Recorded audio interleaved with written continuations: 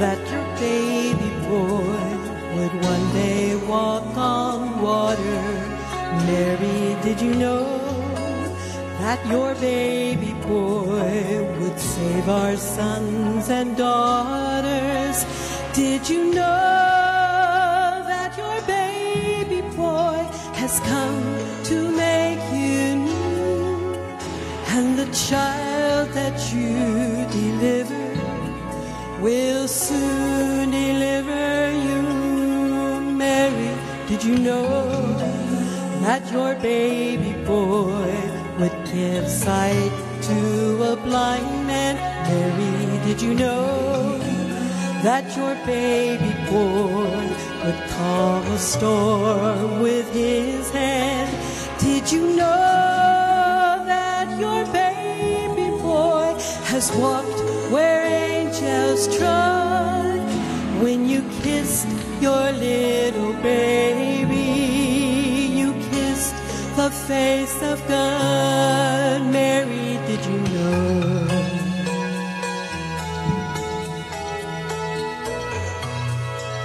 Mary, did you know?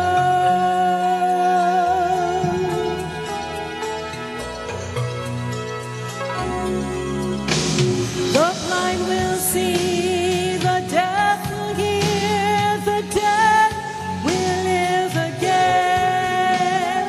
The lame will leap, the dumb will speak, the praises of the Lamb.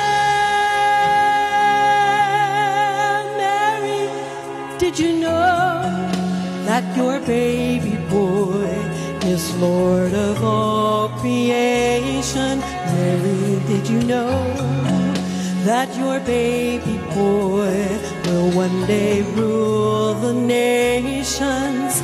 Did you know that your baby boy is heaven's perfect Lamb? And the sleeping child you're holding is the great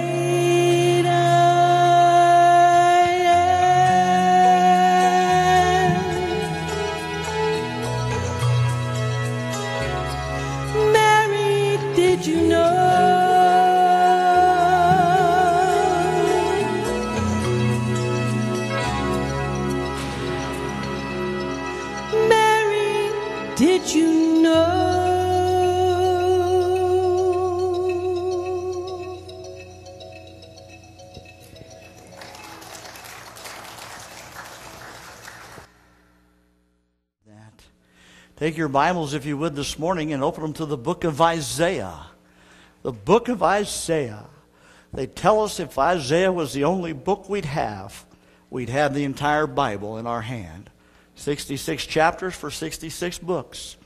The prophet Isaiah is going to record a wonderful thing in the Word of God for us. This morning we're going to be looking at the prophecy of our Savior. The prophecy of our Savior, the Lord Jesus Christ. Not only are we going to look at his prophecy of the Savior, but Isaiah tells us, not only does he prophesy that, but he also tells us who Jesus really is. He was more than just a babe in the manger. He was more than just the Messiah that was promised to Israel. He is more than just the Savior that was promised to the world that would take away the sins of the world. Isaiah records the fact that he was none other than God himself. We're going to look at the prophecy this morning as Isaiah gives it to us. And it's interesting. I wonder why so many people struggle with not wanting to believe that Jesus is the Savior. They don't want to believe he's the Messiah. They don't want to believe he's the Christ. They struggle with believing that he's God incarnate in the flesh. That's the big one they struggle with. Many of them today think he was nothing more than a teacher or perhaps a preacher or some rabbi. And some only think he was just a good man, went about doing good. And the Bible said he did do that. Many think that he was just a myth, a legend, a story. Made up. I mean, you got to understand all this. And many struggle with the fact that Jesus Christ is the Savior. But yet when we look at the Bible and what it teaches to us, we find some wonderful and interesting things. Matter of fact, the words and the works of the Old Testament prophets give us glimmers of a coming Savior, a king who would rescue his people and restore them to God. In fact, the Hebrew Scriptures contain more than 300 specific promises about the coming Savior, or the Messiah as they called him. The odds against them all happening by chance are astronomical. Yet these events actually happened just as predicted to the minutest detail. Matter of fact, Malachi predicted Jesus' birth in Bethlehem 700 years before it happened. 700 years. Daniel gave timetable for Jesus' appearance. Isaiah said the Messiah would be born of a virgin. Jeremiah foretold a time when and because of Christ's birth, many children would be slaughtered. Hosea revealed that Mary and Joseph would have to go to Egypt to save Jesus' life.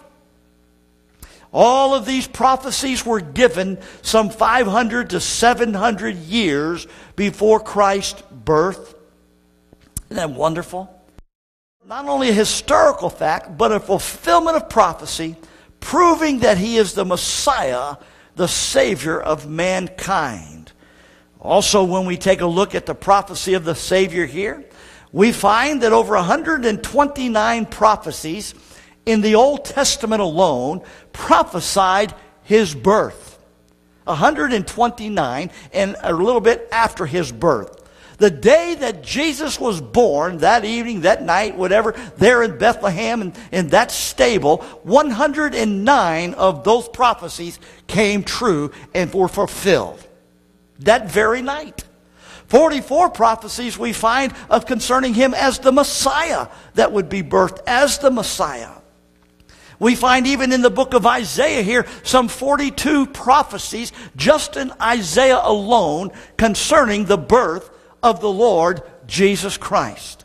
I like facts and figures like this. This interests me. And it gives a proving fact to those that are watching, that are wondering. All in all, there were over 300 prophecies concerning the birth of Christ and his first coming. And many fulfilled when Jesus was born that night. Then what's even more interesting than that, we find when we come to the second coming of Christ, there were 329 prophecies prophesying Jesus' coming back to this planet. 329. 129 in the Old Testament, 200 in the New Testament of the return of the Lord Jesus Christ. Now, ladies and gentlemen, if all of the Old Testament prophecies were fulfilled and came to pass and true down to the minutest detail in the Old Testament, then we can trust the remaining prophecies for Jesus' coming again. So we're going to take a look though this morning at Jesus' prophecy as the Savior. As we take a look at it, I draw your attention to Isaiah chapter 9, beginning in verse number 6. Isaiah chapter 9 and verse number 6 and 7. 2 verses for our text, and then we're going to come back and take this verse apart, these verses apart, and look at them this morning. Isaiah says, "For unto us a child is born." By the way, that speaks of his humanity. You might want to write that down in there. "Unto us a son is given." That speaks of his deity. "And the government shall be upon his shoulder. And his name shall be called Wonderful, Counselor, the Mighty God, the Everlasting Father, the Prince of Peace. Of the increase of his government, his peace shall be no end, upon the throne of David and upon his kingdom, to order it and to establish it with judgment and with justice from henceforth, even forever." Now, how do we know we have all of that assured of? The next phrase, look at it. "The zeal of the Lord of hosts will perform this." May we pray together. Our Father, we thank you for this passage of Scripture in this text that we've read in your word of the promise of the prophecy of our Savior coming. And Lord, we give you praise and glory for it. Thank you for its insight. Thank you for what we're going to learn today. And Father, we pray that those who go from this place will be no doubt in their mind that Jesus truly is the Savior. He's the Messiah. He's the King of Kings, the Lord of Lords, the King of Glory. He's God Almighty Himself. And Father, we thank you and praise you for it. Use this message around the world, Father, to help those that struggle with the fact that they don't even believe in a Savior. They don't believe that Jesus is the Savior. Use your word today to penetrate into hearts and minds, and let it be sharper than a two-edged sword. And may it accomplish your purpose and your will as you send it forth and send it out. And we will be careful to give you all the praise and all the glory. And Father, most of all, as it goes forth around the globe in these weeks ahead, and it goes out and accomplishes your will and purpose, we pray and trust that a multitude of people will be saved and born again. And we'll give you thanks for it in Jesus' name. Amen and amen. In this passage, we see a beautiful, wonderful coming of Christ, but we also see who Jesus really is. Let's look at verse number 6 now again, and then we'll start off here. For unto us a child is born. And now this was prophesied some 700 years before. In other words, the first thing I want you to see is God's provision, His provision. God has provided a Savior for us.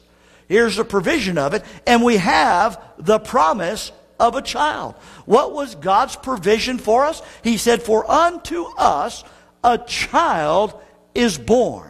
That's God's provision. God has provided the world a Savior. God provided a world a Savior, and He promised a child some 700 years before it actually happened and came to pass and came true.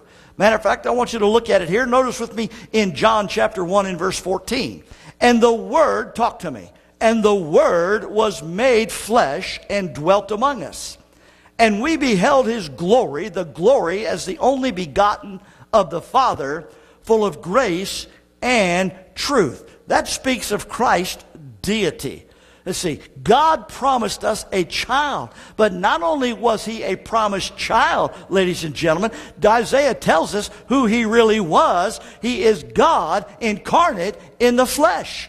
And the Word, Logos, became flesh and dwelt among us. That you shall call His name Emmanuel, which is being interpreted, God with us. You see, you shall call His name Jesus, for He shall save His people from their sins. That's what a Savior is. That's what a Savior does. He saves us from our sins. And we have the coming of the Savior prophesied by Isaiah some 700 years before it happened, that God gave us provision of a Savior, and it would come through a promised child. And by the way, that child would be none other than Himself. We need to get a hold of that fact. Listen to what the Apostle Paul says in Romans 1 concerning His Son, Jesus Christ, our Lord. Now see, Paul gets it all in right there just in that phrase. Which was made of the seed of David according to the flesh, and declared to be the Son of God with power according to the Spirit of holiness by the resurrection from the dead. Paul said that we were promised a Savior. Paul said His name is Jesus Christ, our Lord. And it would come through the seed of David, through the flesh of a woman by the name of Mary. You ever notice when you read the gospel story, especially like in Luke, and it says, and Joseph and the mother of Mary. Did you catch that? And Joseph, the mother of Mary. Notice it doesn't say, and the father, Joseph, and the mother of Mary, because God didn't have a human father. Joseph had nothing to do with it, ladies and gentlemen. He was virgin born by none other than the Spirit of God and the Holy Ghost. That's why it says Joseph and the mother of Jesus. And so we find here that He's the promised child that God provides for us. Notice what else? We find a perfect Savior.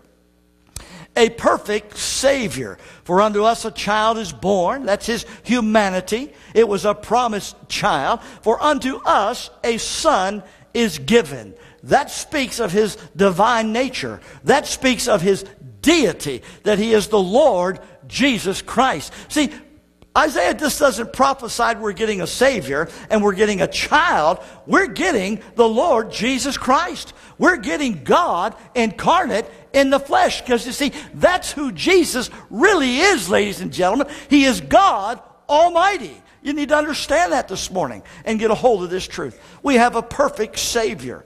Listen to what 1 Timothy 3:16 says. And without controversy, notice, great is the mystery of godliness. Now, what is the mystery of godliness? Here it is. He tells us, great is the mystery of godliness. Here's the mystery. Are you ready?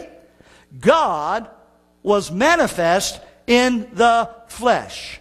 Who was that child that was prophesied and promised? It was none other than God was manifest in the flesh.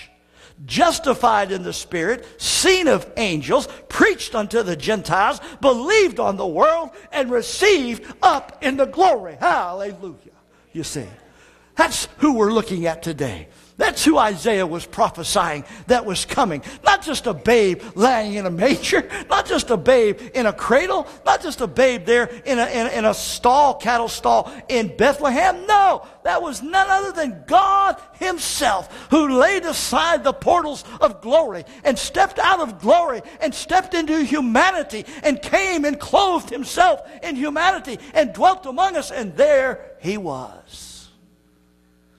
Oh, thank God for his provision. You see, you need a Savior today.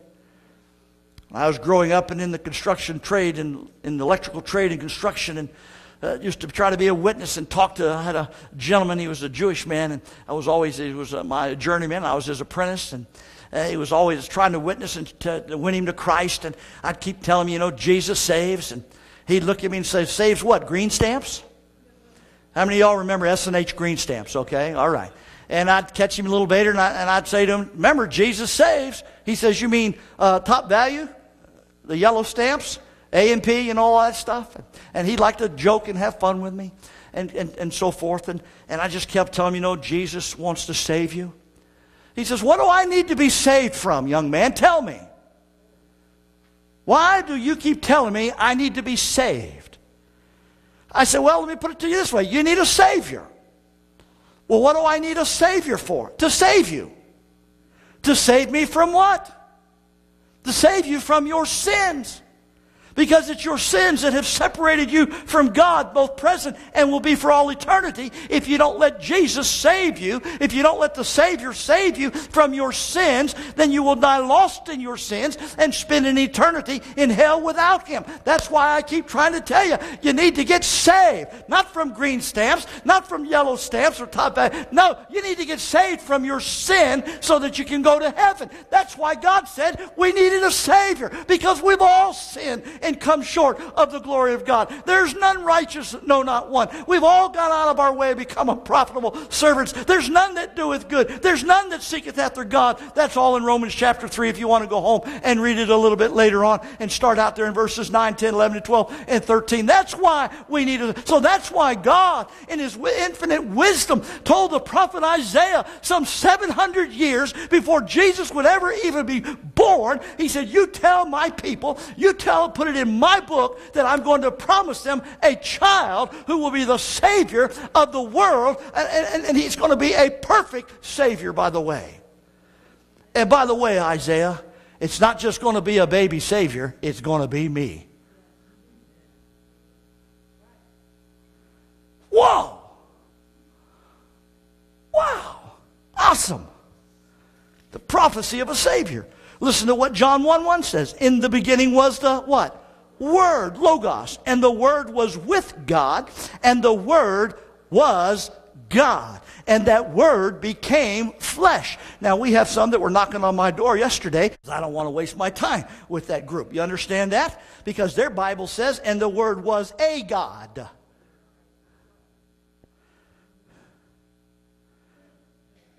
You need to get that clear and get that straight right now in your thinking. Because to say that He was a God, then that would imply there's a whole lot more. And so which one do we have, and which one's right, and who's who? And we already got a lot of them out there that claim to be God. They're false gods. They're not real gods. They're not the genuine God. They're not the God of Abraham, Isaac, and Jacob. They're not the God of this Bible that Isaiah is talking about. They're not the God that was this child that was born and prophesied, who was the perfect Savior. Oh, praise God. 1 Corinthians 15:47. The first man is of the earth. Now, who was that? He was earthly, wasn't he? Look how the Bible says that. He was earthly. But the second man is who? Now watch this. The second man is the Lord. Okay, that's Adonai, Elohim, who happens to be God. Okay, and where's he from? Heaven. He's from heaven. See, Jesus came from heaven. Oh, he may have been born in a stable, my friend, but he was already pre-existed in glory. Oh, praise God. That's why, listen to what Charles Haddon Spurgeon said. I like this. He who never began to be, but eternally existed, began to be what he eternally was not, and continued to be what he eternally was. Oh, thank you, Brother Spurgeon, for that insight. Philippians 2, who being in the form of God, thought it not robbery to be equal with God. Now let's move on in the verse. For unto us a child is born, for unto us a son is given. And we're going to drop down a little bit to the latter part of the verse, and then we'll come back to the other part there of it. But I want you to see, secondly, I want you to see now his person is described. His person is described. Look what Isaiah says. Here it is. Here he is. He begins to describe this person, this promised child, this perfect Savior. And his name shall be called, and now he says what? Wonderful, Counselor, the Mighty God, the Everlasting Father, the Prince of Peace. Isaiah now by his names begins to describe who this promised provision of the Savior that God was providing. Now he begins to describe who he really is. He was not just a child that was born unto us. Okay? He was not just a son that was given to us, even though he was. He says, now let me describe to you who he really is. This is beautiful. 1 John 5:20 says this. Looking at your notes there. And now talk to me a little bit. And we say it, and we know. All right, two of you do. Let's do it again. And we know. Now say this, and I know. Okay, what do you know? That the Son of God is come. What do you know this morning? How many of you believe that? See, there's a lot of people that don't believe that. There's a lot of people that don't believe that the Son of God has come. They don't believe that the Savior has come. And we need to tell them so. See, either you believe it or you don't. Either you're sure or you're not. You've either got this thing settled or you don't. What do I know this morning? Preacher, what do you know? I know that the Son of God has come. What do I base it on? On the authority of this book. The authority of the Scriptures. And from there I would take it on the authority of the fact that he changed my life. But I know. What is it that you know this morning? That the Son of God has come. Do you know that? What else do you know? What has he done? He has given you understanding. Now, what understanding has he given you this morning? That we may know, or that you may know, or that I may know. Know who? Him that is true. That's why Jesus said, I am the way, the truth, and the life. No man cometh unto me except by the Father. That's why Jesus said, if you know the truth shall make you free. And if you have the truth, you shall be free indeed. But you'll never know the truth if you don't know he is the truth. And look this. And here's the fact. Now here's the truth. How many of you are sure you know God has come? How many of you know he's given you understanding this morning? What has he given you understanding about? That Christ is true, right? And that we are in him that is true. Can somebody say amen? So you're in Christ this morning who's true. Now who is that? Here it is. He tells us, even his Son, Jesus Christ. Now watch this. Don't miss the next phrase. You see what it says? This is the true, what? Talk to me. This is the true God and eternal life. 1 John 5:20 makes it very definite who we're talking about. So now let's have some a good time with this. Let's go down through these names for just a moment. First of all, the Bible describes this wonderful person, that he is wonderful. How many of you can say he's wonderful this morning? How many of you believe he's wonderful this morning? He's wonderful because of the fact that he bore your sins on the cross. And he took your pain and your suffering that day on Calvary. That's why he's wonderful this morning, ladies and gentlemen. Exodus 15:11 says, "Who is like unto thee, O Lord, among the gods? Who is like thee, glorious in holiness, fearful in praises, doing wonders?" Job put it this way in Job 9:10, "Which doeth great things past finding out, yea, and wonders without numbers." You see, the Bible says his name is wonderful. And I think the reason why he's wonderful is because he took my sins and nailed them to a cross, and he forgave them because he's my Savior. How many are familiar with the song, "He's Wonderful"? There's a wonder of sunset at evening. There's the wonder of sunrise I see. But the wonders of wonders that thrills my soul is the wonder that God loves me. Oh, the wonder of it all.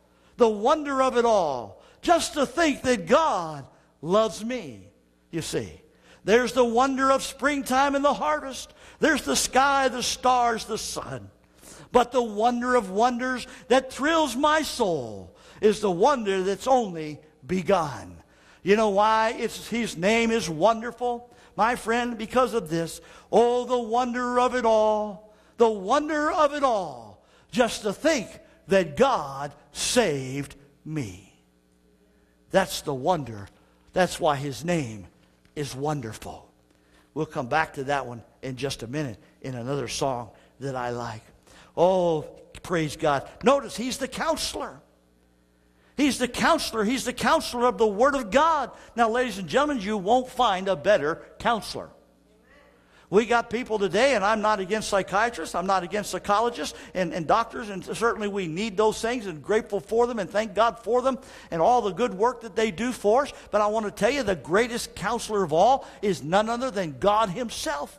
The Bible said he is the counselor. And here's where we get our counsel, is from the Word of God. The Bible said that there's wisdom in a multitude of counsel. Now, when you go to seek the multitude of counsel, you'd better seek the right counsel. See, a lot of people want to seek a lot of counsel, but they don't seek the right counsel, and they get wrong counsel. You need to get to counsel from the Word of God, because why? This little babe that was born, this child that was provided for us, the provision that God made of this promised Savior, this perfect child, this perfect Savior, he is the counselor of all counselors. And it is the Word of God Almighty. Listen to what Isaiah 40:13 says. "Who hath directed the Spirit of the Lord, or being his counselor hath taught him?"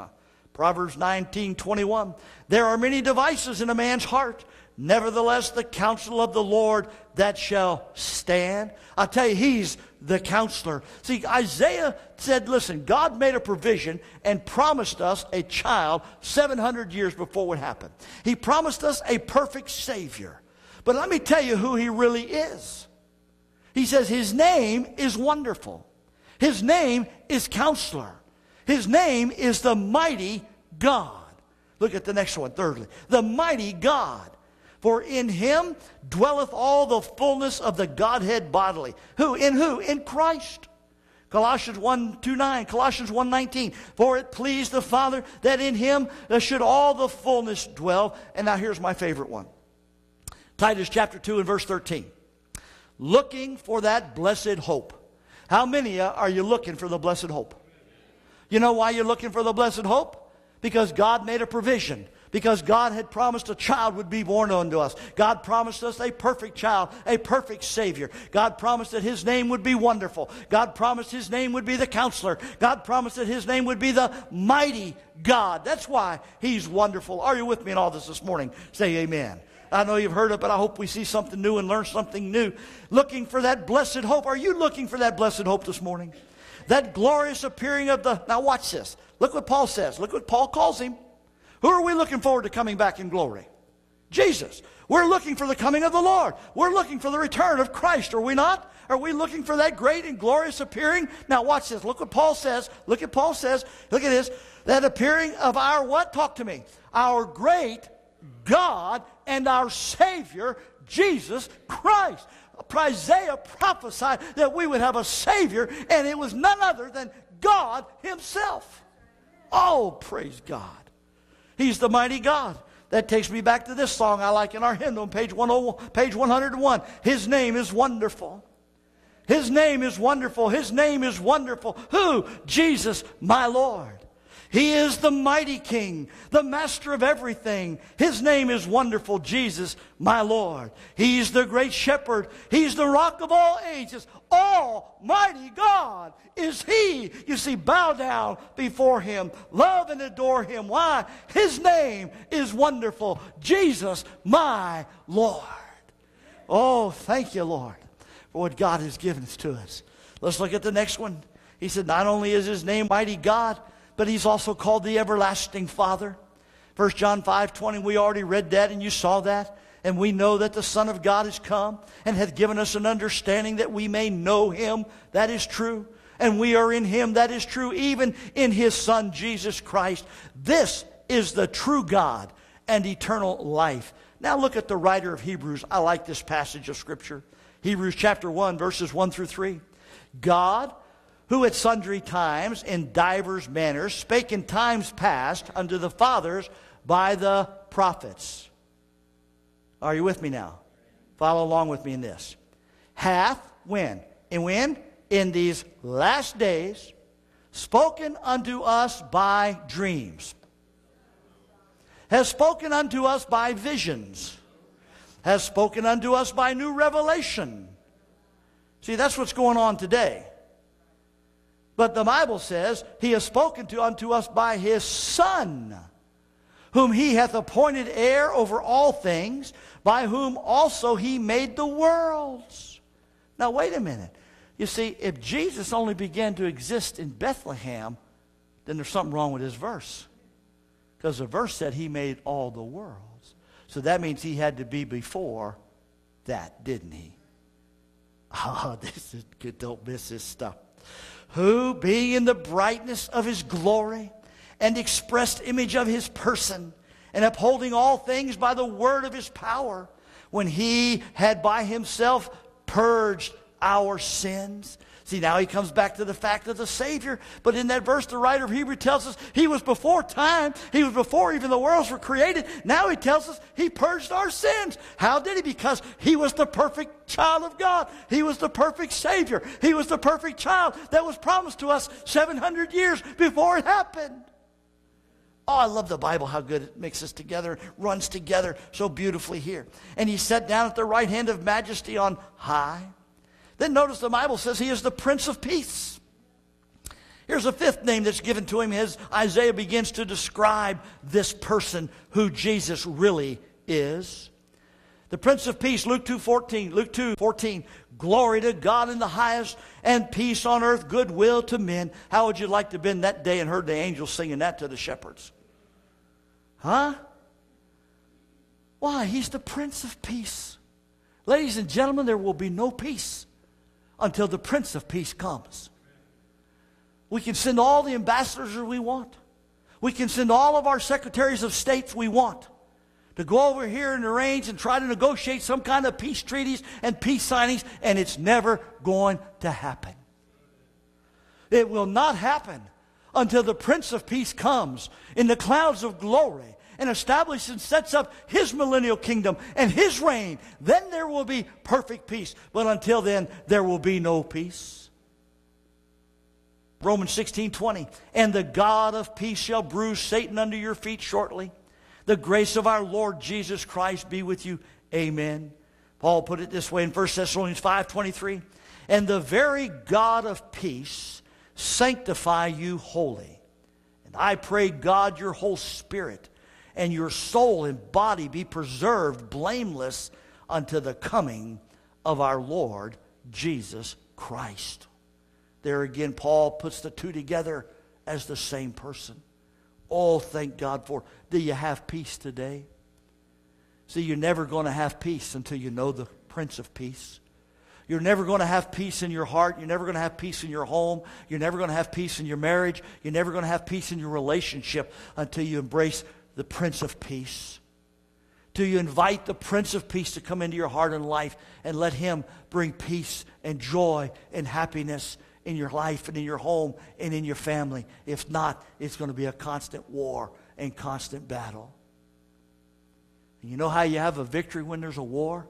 Somebody has to surrender.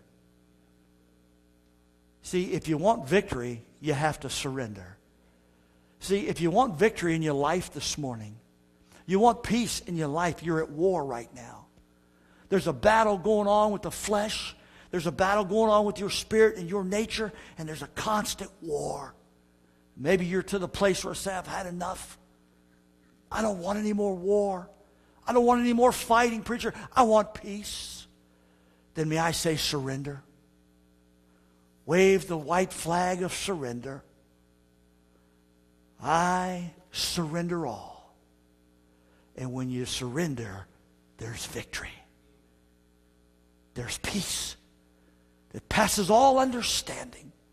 Peace unspeakable and full of glory. And now the peace of God can rule and reign in your heart. But not until, you see. And it wouldn't be made possible had there not been a Savior prophesied now over 2,700 years ago. Oh, thank God. He's the Prince of Peace. And then lastly this morning, let's go back to the middle part of that verse 6 and let's take a look at it. We've looked at His provision was prophesied. We've looked at His person was described. Now I want you to see His power unveiled. His power unveiled. Notice what the Bible says. It's a power that will bring eternal peace. It's a power that will bring eternal peace. Notice, and the government shall be upon His shoulder. And the government shall be upon His shoulder. That word government in the Hebrew word there means the authority to rule. The right to be the sovereign of all the earth. Jesus Christ has the right to be the sovereign of all the earth. He has the right to have the supreme sovereign authority and rule over this universe. Because why? He's God.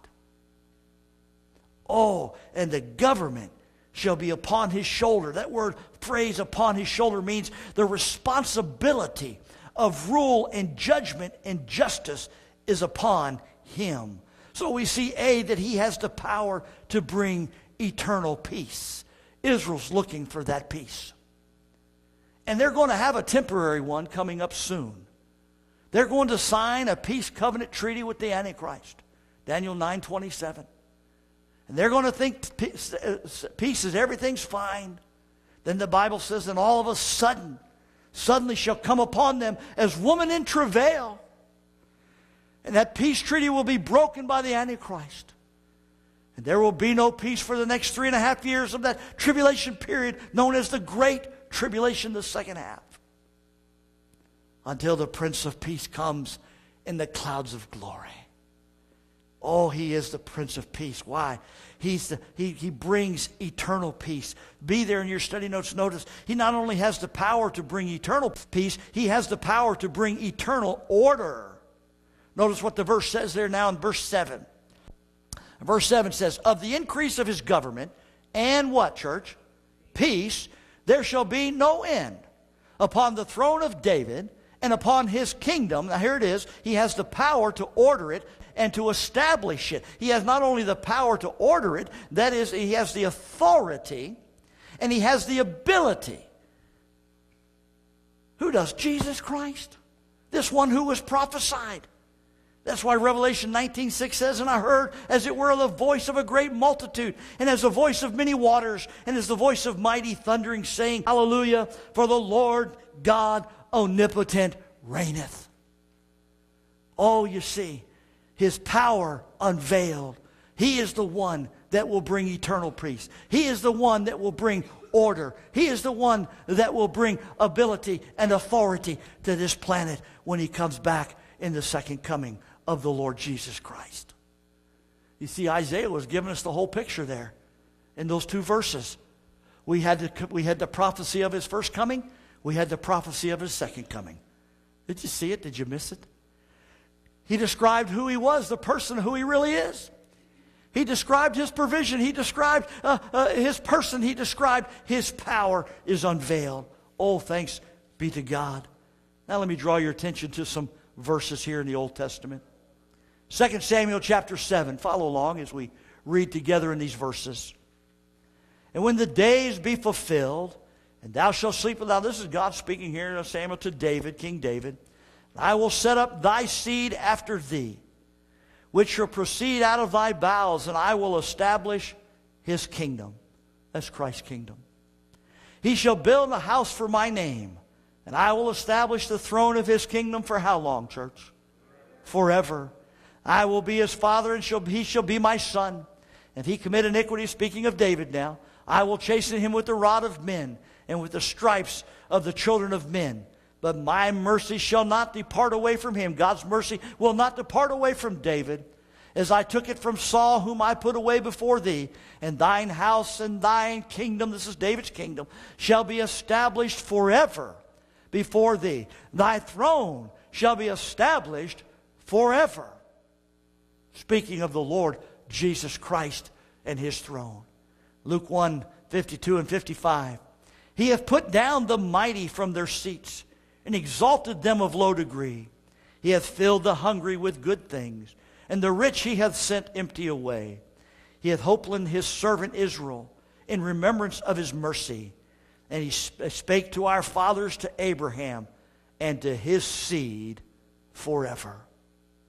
And I close with this morning.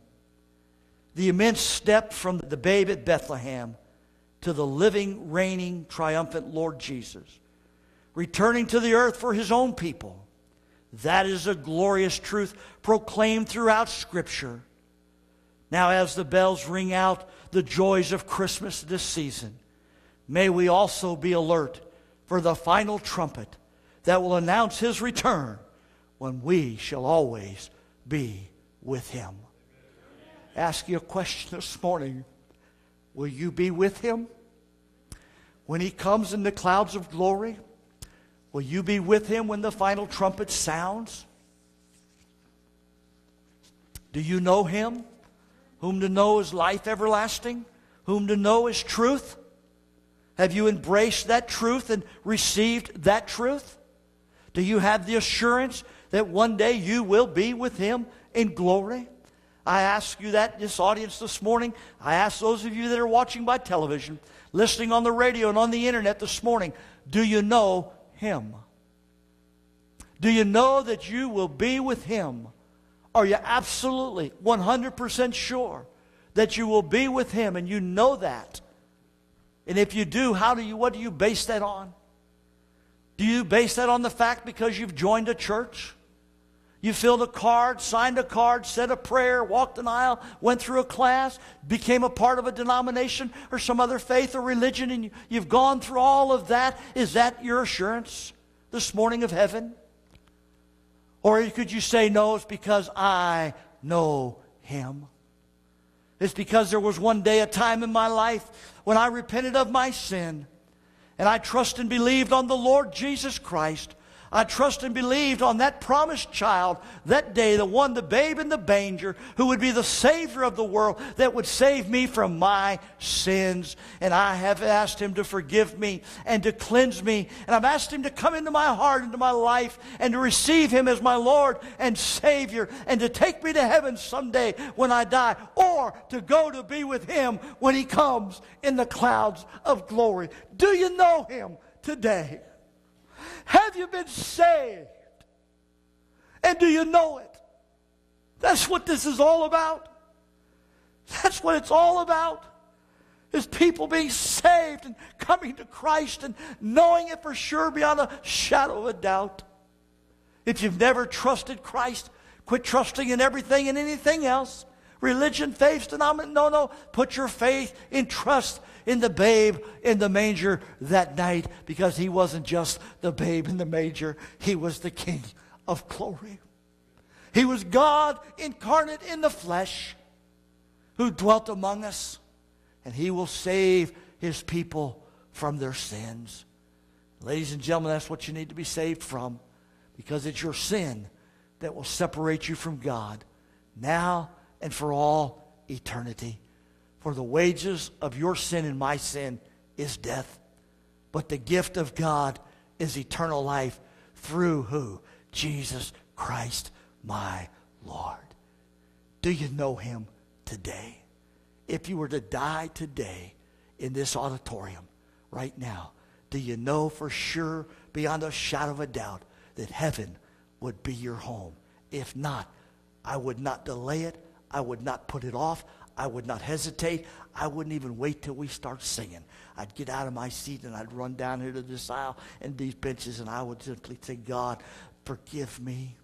Lord, forgive me and cleanse me. Come into my heart and life and be my Lord and my Savior. I would say, Lord, God, be merciful to me, a sinner, and save me. Oh, my friend, if you've not done that, why not do that today? And those of you that are watching by television, internet, YouTube, iPhones, iPads, around the globe, why not come to Christ today? I'll ask you one more time. Do you know Him? Will you bow your heads and close your eyes? Friends, you can know Him today. The Bible says, these things have I written unto you, that you may know that you have eternal life, and that believe by believing on His name. That's what we're going to do right now. We're going to give everyone in this auditorium an opportunity to come to Christ and to know Him. But we're going to give those that are watching by television first an opportunity, because of our time is running out. Today, if you'd like to know Him, if you'd like to trust and believe on the Lord Jesus Christ, would you pray with us? Now, it's not the prayer that saves you. Those are words communicating with God. What saves you is putting your faith and trust in the person of Jesus Christ, of that babe, that Savior that was born in Bethlehem some 2,000 years ago, who happens to be the eternal God. Would you be willing to do that today? If you would you pray with me? Those of you that are in the auditorium, perhaps you'll pray right along with us as well. Pray with us, dear God. That's right. Go ahead. I confess with my mouth you are the Lord. And I confess that I'm a sinner. And I know I've sinned against you, God. And I ask you to forgive me and to cleanse me. And He will, my friend, He will. I do now believe that Jesus died on the cross for my sin. Oh, He took my place. He paid my sin debt. I believe that you were buried and that you rose again the third day according to the Scriptures. Right now, by faith, I do call upon you, Lord Jesus, and receive you into my heart and life to be my Lord and my Savior. And I pray this prayer in Jesus' name. Amen and amen. God bless you. We'll trust that many of you came to Christ today. Put your faith and trust in Him. Church, let's stand to our feet. We'll sing our hymn of invitation, Just As I Am, because that's the way you got to come. Remember, there's the prophecy of the Savior. But He was more than just a Savior. He was the eternal God. Now let me ask you something. If you were God, and you did all what you did, creation and all of that, and then created us, and then we went around and sinning and wicked and evilness, let me ask you something. Would you leave the portals of glory and come and die on a cross for this sin-sick, wicked world if you were God? That's something to think about. But that's what He did for us. I'll lay aside my glory here for a short time in the portals of glory, and I will step out into eternity, and I will go down and be conceived of a Virgin Mary, and I will take on humanity and become flesh, and I will dwell amongst them and with them. I will walk with them and eat with them. I'll go fishing with them. I'll cry with them. I'll hurt with them. And I'll suffer with them. And then there'll come a time I'll lay down my life for them because I love them and because they need a Savior. Oh, friend, don't pass it up. If you've never trusted Christ, why not come to Him today and trust Him as your Lord and Savior and be saved and be born again? You couldn't receive a better gift this Christmas season than to receive the Lord Jesus Christ. He is the prophesied Messiah. He's the prophesied Savior. He's the promised child. He's the perfect Savior. He's none other than God Himself. Hallelujah. Thank you, Lord.